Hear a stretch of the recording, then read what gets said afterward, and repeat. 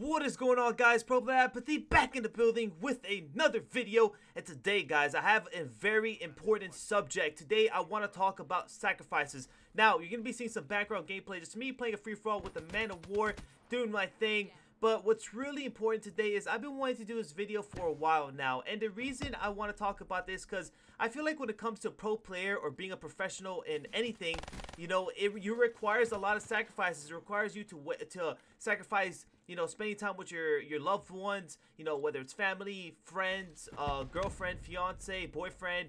You know, it requires you to miss special events, miss family time, you know, go to the gym, whatever the case is. It requires you to sacrifice a lot of time to put into practice, to put in the time to, you know, perfect what you're doing. So when it comes to gaming, there's players who don't give a fuck.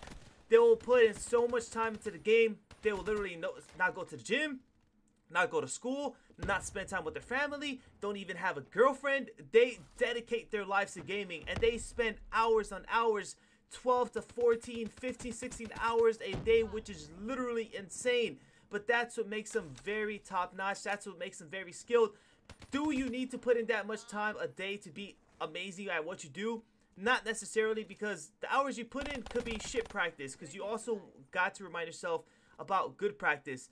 But these people, I mean, they don't necessarily make sacrifices because that's the life they choose, but people who have stuff to do, who go to school, maybe is in a relationship, who are really family oriented, you know, have to spend time with their family, eat dinner with them, or whatever the case is, you know, it's you guys, those people, those type of people who actually have a life in a way. I'm not trying to roast anybody because, you know, I respect the grind, but I'm saying people who actually have a lot to do in their life, you know, you guys have to sacrifice. And a good example is myself.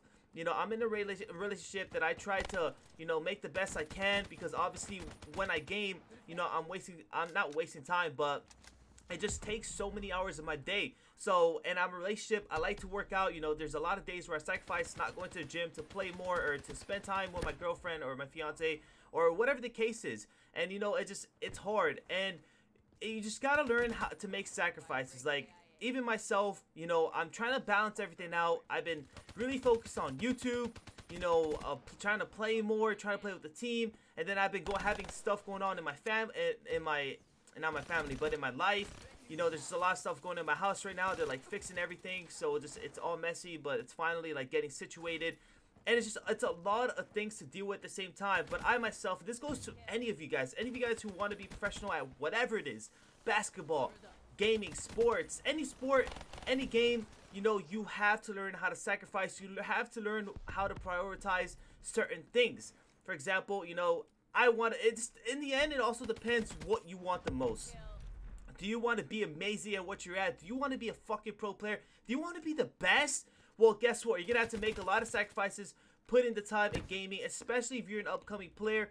Us pro players don't necessarily have to put 15, 20 hours a day because we're already pretty good.